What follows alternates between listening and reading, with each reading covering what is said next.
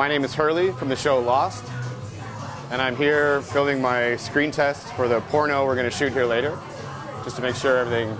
It's not funny, eh? No more jokes. My name is Morgan. I work at smartbeijing.com, like a listings website. I feel because we are only on the internet, so we're trying to really embrace the medium of the internet. We do long-form interviews, lots of pictures. We also try to care about the people reading it and like not have a bunch of bullshit on there. I don't know. So you guys have been doing such a fucking terrible job up here. Come up and fix it for you. I know, I feel like I don't really know much about Beijing yet, so I'm still trying to like figure it out. I have not been to Mix. I've been to Vix Plus. It's like a really rich club, a lot of movie stars. I was dressed exactly like this, and everyone's like, what the fuck?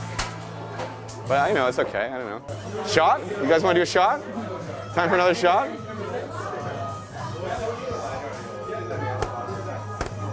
Boom. What shot was that? I don't know, it kind of tasted like, I want to say hand washing soap. As a music and cultural writer, how difficult is it to work in a vacuous and soulless city like Shanghai?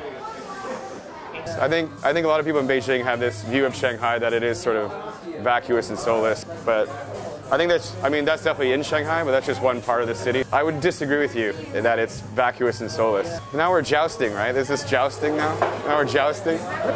He's grilling me, yeah.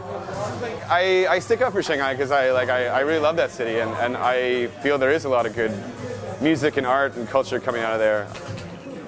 Cheers to your health. How much is your ink? Oh man, I hate fucking reading that word. I find it lazy writing. Spoken like a true hipster. Spoken like a fucking hipster.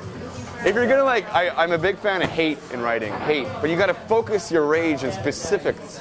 Hipster is too vague, you know. Is it good? Am I coming across like a fool or something? Keep my Hurley thing in there, that was hilarious. Don't I look like Hurley from Lost?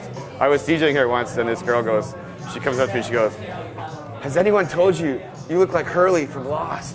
And I was like, what the fuck, man? That guy's like 900 fucking pounds. It's fucking insulting.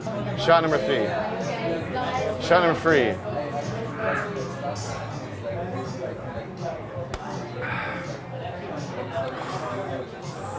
This is what fucking journalism has come to these days. This is journalism brought low. Now I'm getting quite drunk, so. Anyways. Is that okay? Do you want to do anything again? Or?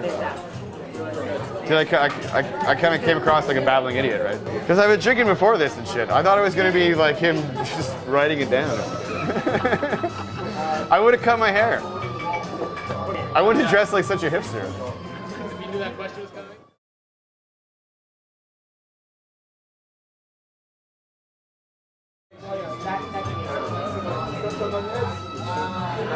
See this?